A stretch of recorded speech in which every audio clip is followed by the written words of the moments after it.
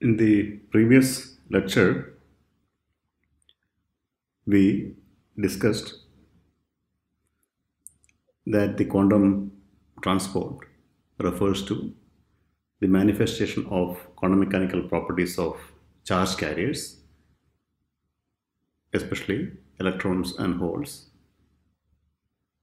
in transport properties. And we also concluded saying that this quantum transport generally refers to the transport through low dimensional systems or mesoscopic systems where the quantum confinement effect on the electrons are apparent.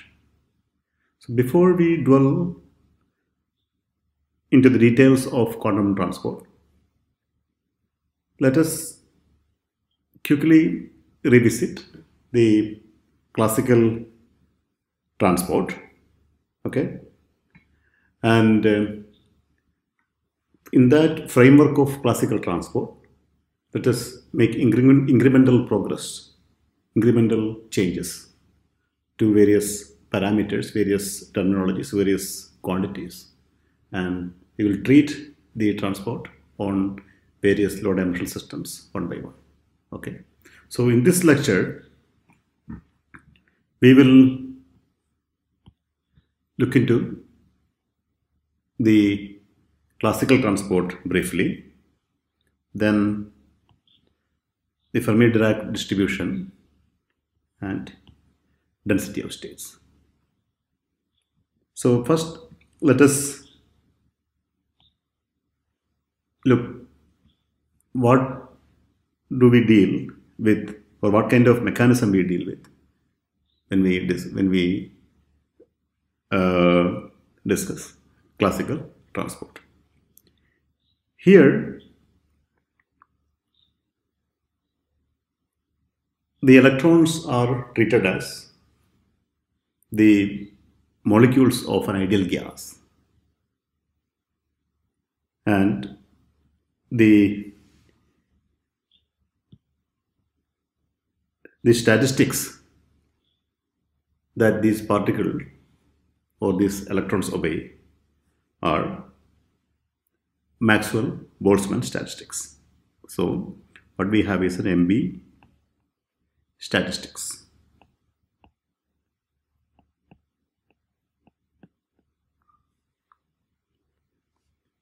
So what I have here is a representative system. The blue colored region is the system, and the yellow color regions are the contacts where you apply voltage and measure currents through. Okay. So in the premise of Maxwell-Boltzmann statistics, what we have is we have a box which represents the solid, and there are a lot of scattering centers in the solid. There could be scattering between those electrons, so scattering with some other, scattering centers such as impurities or, whatsoever. But those details are not really relevant here. The point here is these electrons undergo motion very similar to the ideal gas molecule. It undergo collisions, and it will move from one end to the other end by the application of electric field with an average velocity Vd. That is a drift velocity. So the way it is defined is, if you look at this plot here, every event of collision will reset the momentum of these electrons to 0. So in one case, electron will go to a certain distance and come back to 0. This is the velocity and this is the time axis here. Then maybe next time it will go further distance and undergo a collision and come back to 0. So each of this drop here refers to a collision and the electron velocity is reset back to 0. So you will have a distribution of time between two collisions, this delta T1, delta T2, and so on, delta Tn. And this mean or the average of the time is something which we call the collision time or scattering time. That is the mean time between two collisions. And correspondingly, there is an average value for the velocity for the electrons through the system that we define as drift velocity or Vd. Okay, so you have a number of electrons and number of scattering events. So the statistics works pretty accurate here. So what you have is you have certain velocity, an average velocity by which the electrons move through the system, and the whole process is dominated by scattering or collisions. Okay, and tau here is the mean collision time. Now you can build on to this framework, and you can say that the momentum is basically h bar into delta k, but delta k is nothing but the wave vector that has been built or that has been accumulated after one collision.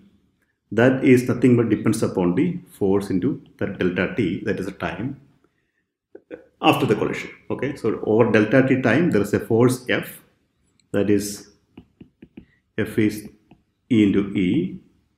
Okay, and but average delta t is tau. So what that means is this momentum, average momentum each electron has is something like minus E tau. That's what it is.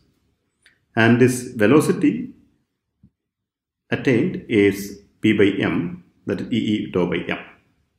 Okay, and from this you can calculate the current density, which is charge density into velocity, that is N into E into Vd, where Ne is the charge density, N is the number of electrons per unit volume, Vd is the velocity, and that is going to give you Ne square tau by M. E is our sigma is the conductivity. This is your Ohm's law. Okay, this is nothing but the Ohm's law. That's what this is. This is another statement of Ohm's law. The usual statement that you know is VE is equal to I into R. That's the usual statement. So that is the simplest statement. And this is the statement which you get from the by treating the transport as classical Maxwell-Boltzmann statistics. Okay, and this model is actually called the Drude model or Drude picture. Okay, now in this case, what we have done is we have considered that there is a connection which is made by the source electrode and the drain electrode. There's a source electrode here and there's a drain electrode here, and the electrons are actually moving through the system. Okay, but now there are a lot of interesting but crucial details that we have actually swept under the carpet in this case. So there are a few points that you need to consider. One is, which is very, very important to consider. One is electrons are quantum mechanical entities. So this Maxwell-Boltzmann statistics is something which you cannot apply all the time, because those are electrons are fermions and you need to apply Fermi-Dirac statistics. Okay. Secondly, you basically assumed that just by connecting a source and drain leads the material, the electrons will freely flow from the source to drain. But there are few other factors that are crucial or that one need to consider when we look at this transport. Number one, what is the nature of this interface? Okay, this is not like a simple, barrier-free or resistance-free interface. Whenever you mix, whenever you join two different materials, so two dissimilar solids, you always will have some kind of impedance or some kind of barrier, some kind of resistance, and the behavior of the resistance as a function of the applied voltage is also varies from situation to situation. Okay, that we have not considered. Secondly, if you look at the microscopic picture of the electrical transport, what happens is you have an electron which is going from the source, which is the material, then that electron eventually will go back to the drain. Okay, so source and drain are basically huge collections of material which actually can accept or emit or accept respectively indefinitely with any number of electrons.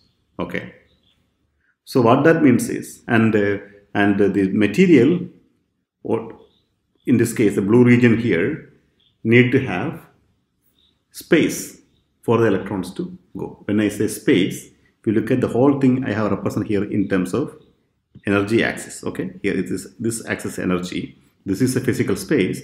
This is a physical dimension, but here height here represents energy.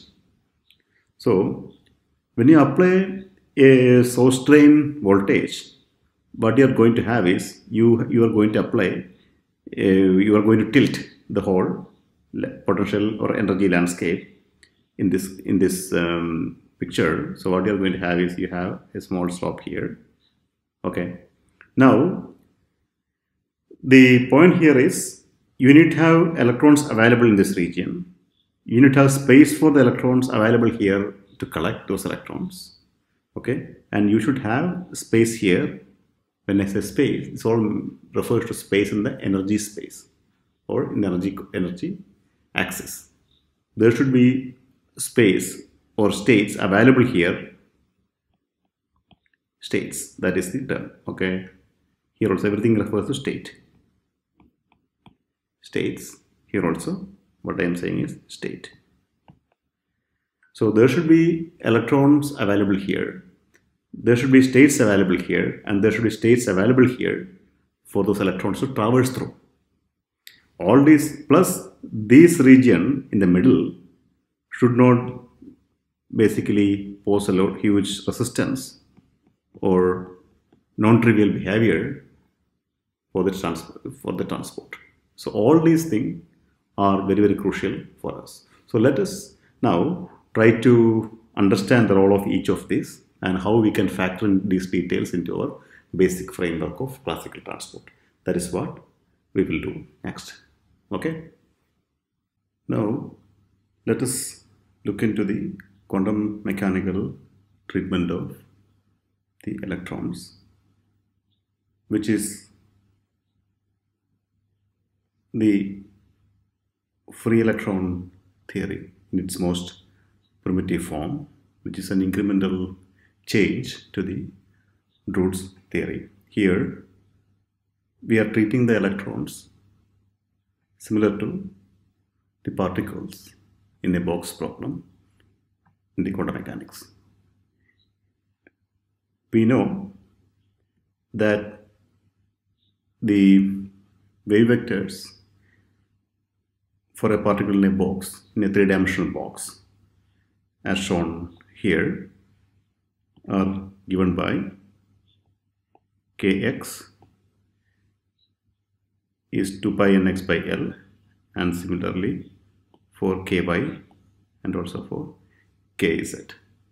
Okay, where this nx, ny and nz are quantum numbers. The total energy is h bar square k square 2m. It is only the kinetic energy. There is no potential energy because the assumption is the potential energy inside the box is 0, where the k square is given by kx square, ky square and kz square. And you can note here that this is actually an equation for a sphere or a spherical surface with a radius given by k, and this sphere in the k space, which represent the k states of electrons inside the material, inside the solid, is called Fermi sphere. And the volume occupied by the states in the Fermi sphere is basically given by 2 pi by L in each direction. So that will 2 pi by L cube. That will be the volume of a state. Now, the total number of states in the Fermi sphere is given by the volume of the sphere divided by the volume per state. That is 4 by 3 pi kf cube divided by 8 pi q by L cube.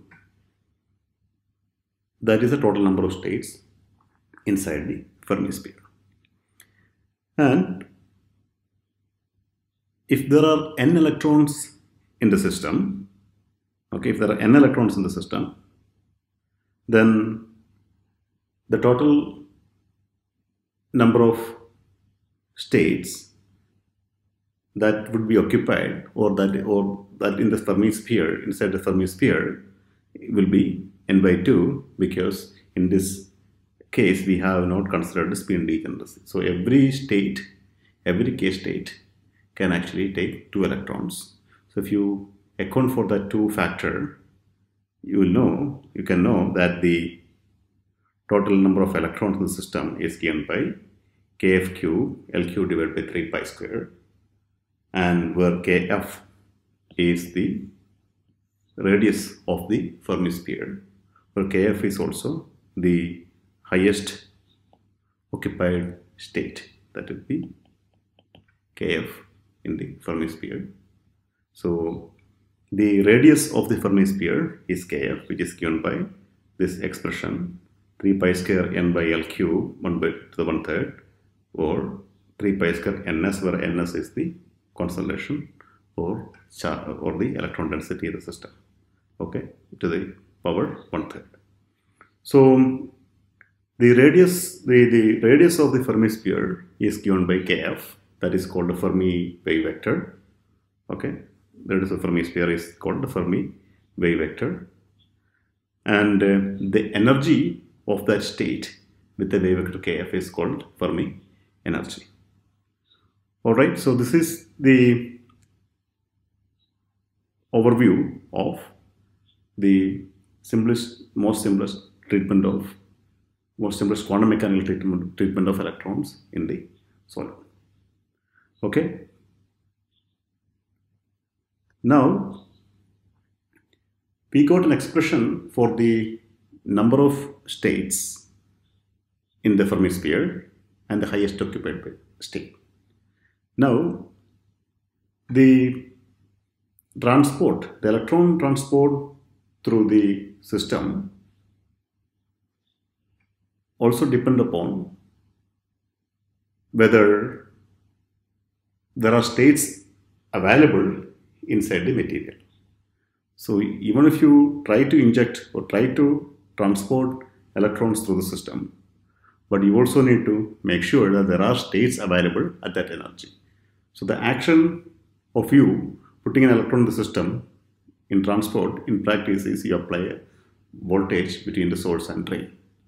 That sets the energy scale. And the question now is, are there states in the material so that electron can go through those states to the drain side from the source side? So that is defined by a quantity called density of state. It is nothing but the number of states per unit energy per unit volume. Number of states per unit energy per unit volume.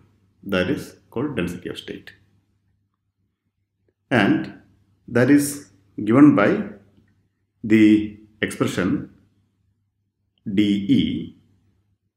This quantity here accounts for the unit volume, and dN by dE here, that is the number of states per unit energy, and this is for unit volume. And from our previous view graph, previous slide, we have expression for N, and this you can use this Kf, that wave vector, and convert that into energy units, and you can write this N in terms of the energy, okay, using this expression. Now all you need to do is you need to take the derivative of N with respect to energy and divide by the volume, okay.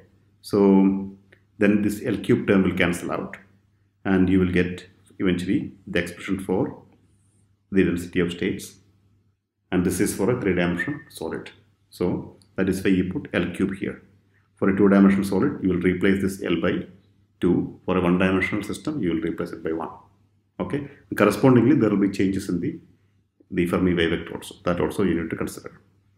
So what we are saying here is the density of states for a 3-dimensional system is proportional to e to the power 1/3 or square root of E, square root of energy. Okay. So this curve here represents the density of state as a function of energy for a 3-dimensional solid. Similarly, you can also get expression for the density of states in reduced dimension, which is the reduced dimension. Transport through reduced dimension is our topic of discussion throughout this course. Okay. So for a 3-dimensional system, we know that it goes like square root of E, or is given by this curve there. For example, I have a picture here of graphite. So as an example, this is a 3-dimensional system,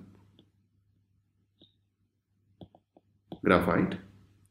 For a 2-dimensional solid, by substituting appropriate the right Kf and the right volume in the previous derivation, you can get that this density of state is actually a constant for every subband.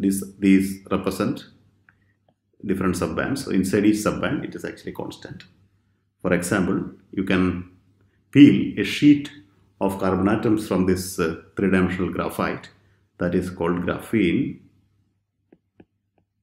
There are a lot of other examples also, semiconductor heterostructures, quantum well systems. There are many examples for 2-dimensional systems, interface between two materials. Okay, these are all 2-dimensional systems, and in 2D it is actually a constant. In 1D, for example, a carbon nanotube CNT or nanowire, it is proportional to 1 by square root of E, or the density of state, which is given by this spiky structure there, and that goes like 1 by square root of E. And for quasi-zero dimension, such as quantum dots or conducting nanoparticles, that goes like delta function, delta of E, and that is given by these features or these delta functions there. For example, the C60 molecule is actually a quasi-zero dimensional system. Quantum dots or nanoparticles, these are all examples of 3-dimensional system. This is 3-dimensional confinement or 0-dimensional system. So, and for these confined systems, we know that the density of state actually has different dependence on E. So density of state is one of the main quantity which controls the transport, or main parameter which controls the transport through the system.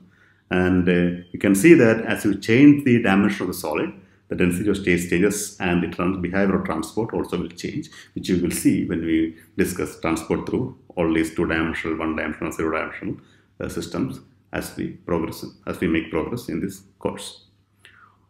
All right. Now, there is one small detail which we need to discuss. This is also something which most of you guys have actually done in one of the previous courses, such as solid state physics or statistical mechanics. That is the occupational probability. So here what I have drawn is a two-dimensional Fermi surface or a two-dimensional system. In 2D you will get a Fermi circle or Fermi, it's not a Fermi sphere, it's a Fermi circle. And Kf is the Fermi wave vector. And the Fermi-Dirac statistics, that is what the electrons as quantum mechanical entity as fermions follow instead of the Maxwell-Boltzmann statistics, which is what the Drude theory assumed. Okay, so these Fermi-Dirac statistics, or the Fermi-Dirac function or Fermi distribution function, which is given by this equation there, that is going to tell you what is the probability that certain state is empty or that certain state is occupied. Okay, and that probability also changes with temperature. For example, here this is the energy axis. Okay, this energy goes like this, or that is same as saying energy axis is energy increases as you go from the center of the Fermi sphere to outwards. In this direction, energy will increase. And at zero temperature, at absolute zero, the state until the surface of the Fermi sphere, that will be filled with a probability 1. This red curve, the red trace represent that, or the blue trace here represent that. And every state above the energy of EF or the Fermi energy will be unoccupied, will be available for transport. Okay. So as you change the temperature, this step function is going to get smoother and softer, and this is going to develop a width, which I have represented here. This is going to develop a width where some of the states within a energy width of 4 kBt, that is the width of the Fermi function, that is approximate width of the Fermi function, that will be available within that window, will be available for transport. That is a temperature broadening, which I have represented here by the black curve, where the blue trace here represents the picture at zero temperature, and above zero temperature, or when the temperature is not zero, this blue trace will get softened, or here the red trace will get softened, and that will develop a width to the distribution instead of the sharp cutoff for the probability. And the states within that energy window around the Fermi sphere will be available for transport. And this Fermi energy, if you look at what is the quantity or what is the magnitude of the Fermi energy, that is approximately equal to the ionization energy of the solid, because these electrons are free from their parent atom in the solid because they are ionized. So you can think that the freely moving electron, those are the electrons on the surface of the Fermi sphere, and those are the electrons which got free from the parent atom in the constituent solid. So the energy of those electrons should be comparable to, in principle, should be comparable to the ionization energy of the solid. So if you look at, that will be like 10 electron volt in that order. I'm not saying it's an accurate number, but in that order, 10 electron volt, because you know that the ionization energy of hydrogen atom is 13.6 electron volt, that we know. So what I'm trying to say here is the Fermi energy is of the order of tens of, close to say 10 electron volt, and the width, which is 4 kBt, if you look at the room temperature, that approximately correspond to 100 milli electron volt, because kBt at room temperature is 25 milli electron volt. Room temperature correspond to 25 milli electron volt. We can multiply the Boltzmann's constant, the temperature in Kelvin scale, that will give you 25 milli electron volt. So the width of the Fermi distribution is 100 milli electron volt approximately. That is the broadening of the Fermi distribution. But the Fermi energy, which is actually a very, very large number, it is more than 10 electron volt. It's a huge number, it's a large quantity compared to the width. So what you can say here is the electrons which are available for transport, those are the electrons on the surface of the Fermi sphere within a width of 4 kBt at a temperature T. That width is comparatively very, very small compared to the overall energy or Fermi energy of the solid, which is 10 electron volt, whereas this is only 100 milli electron volt. So a reasonable temperature, whether it's room temperature or even slightly higher temperature, the softening of this the Fermi surface is not really appreciable. That contributes only like a small fraction of the overall dimension of the Fermi sphere. That is what I'm trying to say here. All right. Now we have went through the basic elements of transport, and let me summarize here what are the things we discussed. So this is our candidate system for transport, where we have source and drain. Okay, there is a source side and there is a drain side and there is the material here. But what we have not considered in this discussion, when we look to the classical treatment or Drude's theorem or Drude's treatment or Ohm's law, is number one, the availability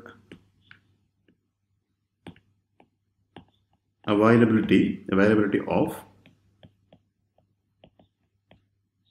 electrons on the source side, that is given by the Fermi distribution of the source side. Okay, and secondly, the availability of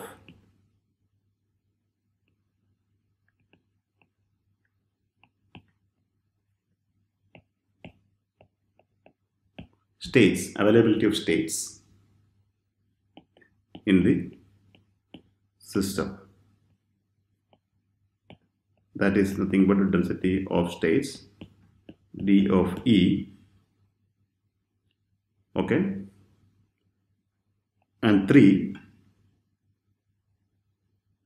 whether there are states available on the drain side. So this is the source side, this is the drain side, source side, drain side. So we need to look at two factors. Number one, are there electrons available here? Are there empty states available here for these electrons to go and sit on the drain side? And are there states available here? That is the density of states inside system for the electrons to go through, for the electrons to traverse through. And if there are states, what is their behavior as a function of the energy? And that also we discussed in the previous slide, where this as a function of energy, the density of states shows different behavior depending upon the dimensionality of the system. Okay, so the third thing what we are saying here is availability of states on the drain, that is 1 by f of e. 1 minus f of e. Okay, because f of e is the probability of state being full, and 1 minus f of e is the probability that a state being empty. So there should be an empty state on the drain side for this electron to go, and there should be a state which is full here for the electrons to start from, and there should be a state which is empty here, that is given by 1 minus f of e on the drain side, and there should be states available here for the electrons to traverse through. So these three things need to satisfy. This is the states available on the drain side, states or number of states available in the system, and the electrons available or the charge carriers available on the source side. And another small thing, it's not a small thing, it's actually a very crucial thing, but which we have not discussed, is the behavior of this interface. So generally, the leads which we refer as source or drain here, those are metals, and the system usually would be some other phase, such as semiconductor or semi-metal or superconductor, something else. So what is the nature of the interface? That is something which we need to worry about. Nature of the interface. That is also an important aspect. That's an important, very important aspect. So what we will do now is, we will look these features in detail for various dimensions. And in the next session, we will start with the fourth one, the nature of the interface between the leads which injects or takes electron out of the system and the system. That is the focus of our discussion for the next couple of lectures. All right.